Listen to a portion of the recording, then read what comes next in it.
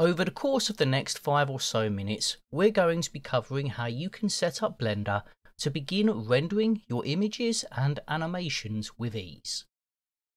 To start off, go to the Edit menu and then select Preferences. From here, come down to where it says System. If you're going to be using the Cycles render engine, you need to choose the correct GPU. Set to None, this will use the CPU. CUDA is for older NVIDIA cards, Optics for newer, HIP for AMD, and one API for Intel. In my case, I choose Optics, and then I choose my chosen graphics card. Then I can just close the Preferences panel.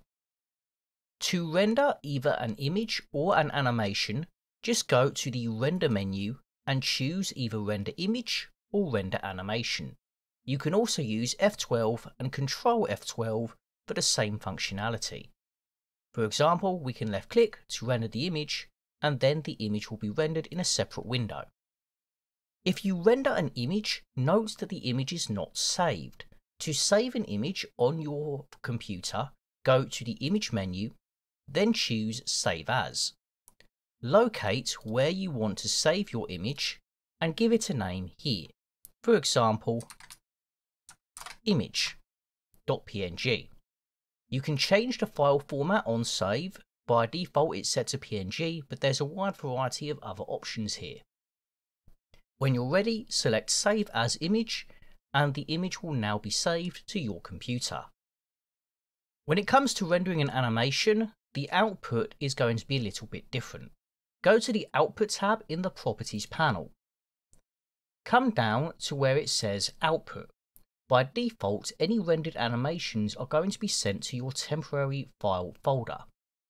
Ideally, you'll want to click on this button to open things up. Then you're going to want to locate where you want to create your new folder where you're going to store the animation. Here, we're going to create a new directory, and I'm just going to name it Animation. Then choose Accept. Then choose Accept again. This will change the output file folder. Now, when I render the animation, it's going to be automatically saved to this location. For the output, you also have the choice of file format. By default, this is set to PNG. If you want to render a full movie file, select the FFmpeg video option.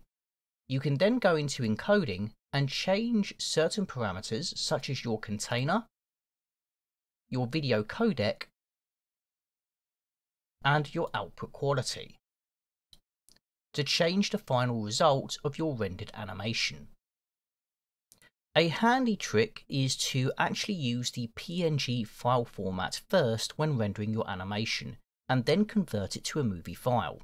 Here I've got a very short animation of a rotating cube. What I'm going to do is I'm going to render this animation as it is. Each frame is going to be rendered as a sequence. Once that's finished, I can close this window and I'm going to open up the output location. All of these PNG images have been saved independently.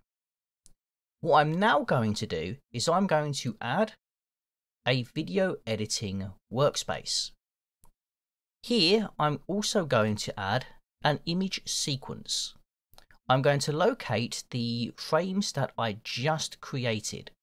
So for me, that's going to be on my desktop in the animations folder. I'm going to select everything using the first option and then holding down Shift to select the last frame. And then I'm going to add the image strip. From here, I can return to the Properties panel and change my file format to FFmpeg video. I can set the container and video codec however I like, and then I'll go and render the animation again. This time the animation is going to be rendered and saved as a movie file. If we return to the location, you can see that we have created an MP4 version of our image sequence. Finally, there are many other options that you can use to adjust your final renders in the Properties panel. In the Render tab, you can define the render engine, such as Eevee or Cycles. You can also determine if you want to use the GPU for Cycles, and you have many other options here for manipulating the final render result. In the output, we have the ability to change the resolution either directly or by using a resolution scale. We can change the aspect ratio, the frame rate, the frame range, and more. So there's a lot of stuff here that we have just glossed over that is going to be quite important to learn as you begin to create more rendered images and animations. But that's it for this video. If you found it helpful, don't forget to like, subscribe, and hit the notifications bell icon for more videos and Blender tutorials.